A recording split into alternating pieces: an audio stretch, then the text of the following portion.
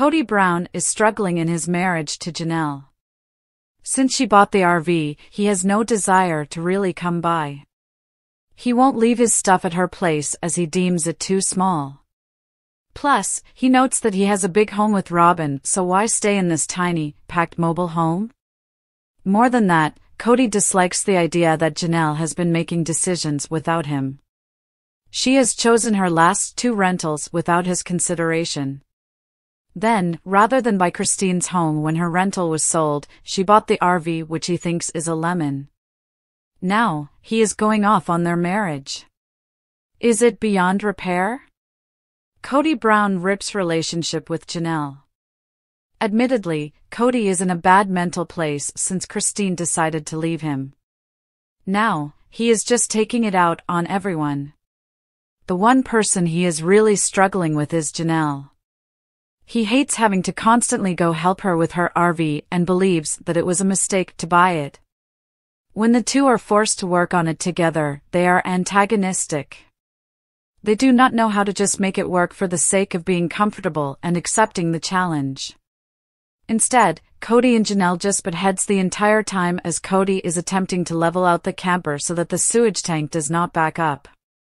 He is also scared to go too far with Janelle, making her overly mad as he has seen what happens when one wife gets pushed beyond her limits. Will Janelle be like Christine and leave the marriage? Kody does not believe that he or Janelle is being that honest about how their relationship is going.